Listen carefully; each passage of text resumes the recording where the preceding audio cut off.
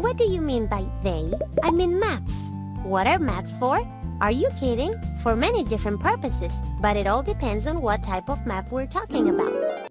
Physical maps show where lakes, rivers, and oceans are located. They also show the topography of the area, as on this map. What do you mean by topography? The mountains? Not only the mountains. The science of making maps is called cartography. It takes into account that the relief comprises valleys, hills, plains, or any other landform on the Earth's surface. But what are the valleys, hills, and plains? The highest points on Earth are the mountains. Hills are elevations of land, but they aren't as high as mountains. Valleys are areas between mountains. They're called land depressions. Plains are large areas of flat land without any mountains or hills, where the level of the land is always the same.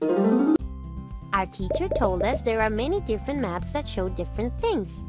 For example, look, there's an example here with a word map. The map on the left is a political map.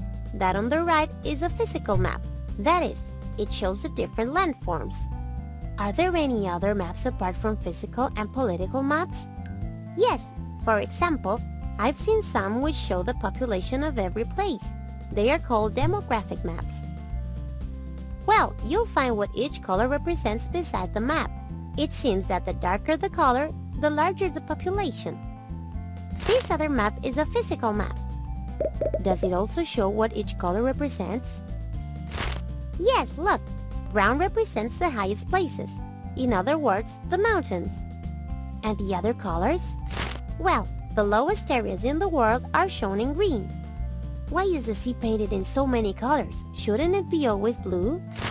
No, that's because this map also shows how deep the sea is in each place. That's also part of the Earth relief. The darker the light blue, the deeper the sea.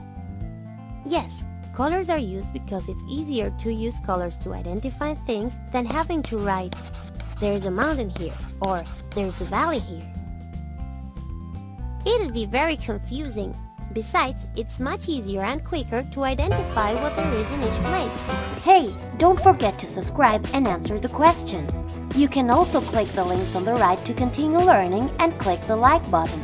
We appreciate your help. See ya!